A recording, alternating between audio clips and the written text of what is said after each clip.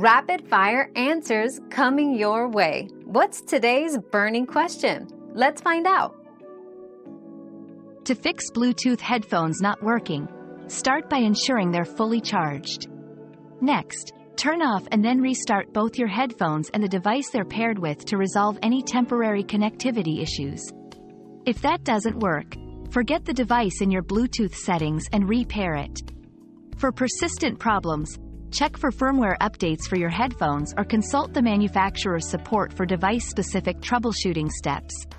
This process can resolve most connectivity issues, ensuring your headphones work as expected. Our quest for knowledge never ends. Thanks for being part of today's discovery.